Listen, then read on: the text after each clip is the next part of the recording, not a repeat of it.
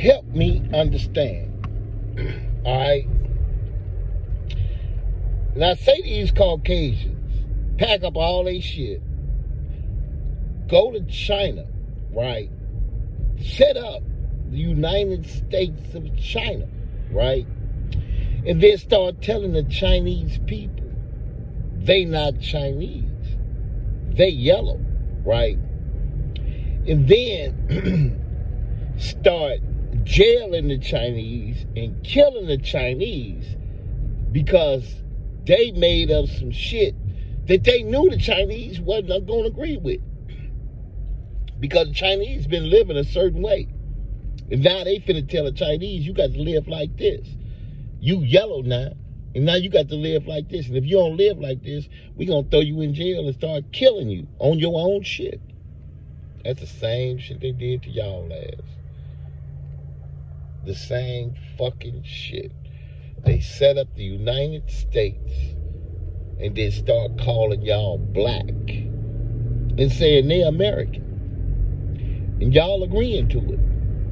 You see, y'all got tricked into agreeing to something that ain't got nothing to do with you, that you're not supposed to agree to in the first fucking place. You're not supposed to agree to be a crayon color because they say so. Even if your people say so. James Brown, I'm black and I'm proud. That means I'm dead and I'm proud. That's just what that song means. Why you think he had such a horrible ending? Right.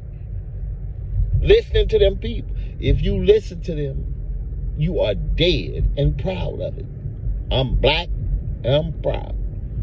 And you can't be African. Motherfucker, do you look like an African? You know, that's the shit that killed me.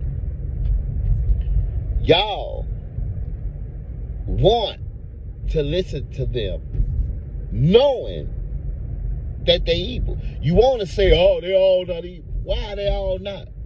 Ain't nan one of them telling you the truth.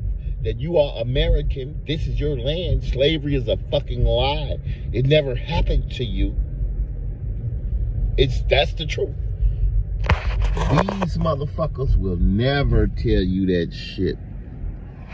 They will keep terrorizing you.